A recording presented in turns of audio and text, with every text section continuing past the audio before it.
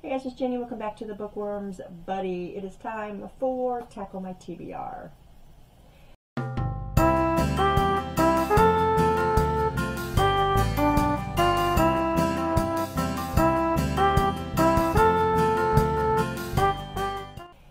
Welcome back, guys. If you're new, welcome to the channel. Thank you all for your support of my channel. So, what did I read last week? Well, it was pretty much normal. 2 books read, completed, and the first one was Dark Matter by Blake Crouch. My sister first brought this book to my attention because she had heard stuff about it, like it's really gonna just blow your mind when you read it, and you know, it's not something you're gonna be able to come back from easily. You're not gonna, it's like, you know, book hangover and all that kind of stuff. So, you know, I went and purchased the book, and I think I've had it for not quite a whole year yet. And it was sitting there on my TBR, and I said, you know what? I'm going to pick this one up and read it. And wow. In this story, we're following Jason and his wife. Well, not so much his wife, Danella, but mostly Jason.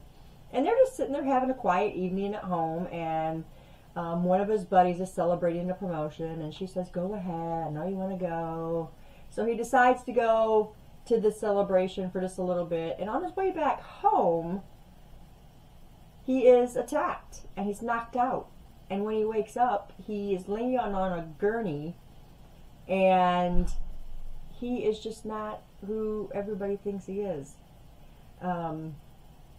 His wife is no longer his wife, his son was never born, just all these things, and he can't figure out what's going on. And you know, when you're in a situation like that, you have to imagine, you start feeling like you're going crazy, and he did not want to feel like that. Who is he going to talk to, and how is he going to deal with this new personality that he is in other people's eyes? And it was actually brilliant, the whole plan of this book, when it comes full circle and you finally find out what's going on. And yeah, I really enjoyed the story. I thought it was fantastic. I'm just sorry that I waited so long to read this book. I ended up rating this book 4 stars, and yeah, I absolutely loved it. Loved it. The next book that I read last week was The Only One Left by Riley Sager. Now, I tried to read this book earlier in the month, and I just, for some reason, it wasn't getting my attention. And I think what it was is because I had just read The Gallery of the Dead by Chris Carter. And I really can get a book hangover from reading Chris Carter. And I think that's why I couldn't get into it, and I ended up picking up more than this instead. So I decided to get back to this one. I knew I wanted to read it because I do like Riley Sager. And the beginning of the book is just, it's a little slow when it gets started, and I think that's what my issue was with that. But let me tell you, that picks up, and it ends up being a really good story. Now this one played with my mind a little bit more than what Dark Matter did. But we're following Kit, and Kit is like a healthcare provider. She's not qualified for nursing and that kind of stuff, but you know, she takes care of you know, people in their homes, like little things. She can't do, like, you know, the real big stuff.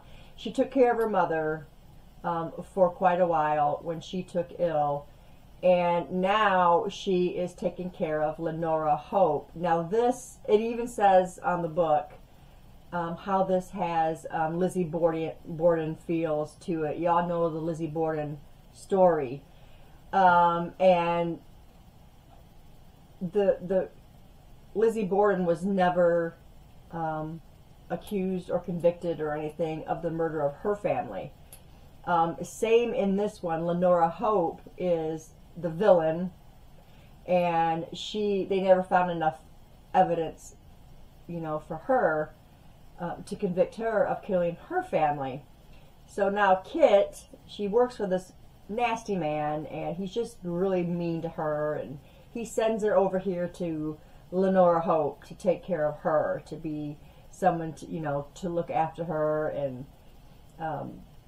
she takes a job because she needs the money, and she finds herself trying to figure out, is Lenora Hope actually guilty, or is she actually innocent?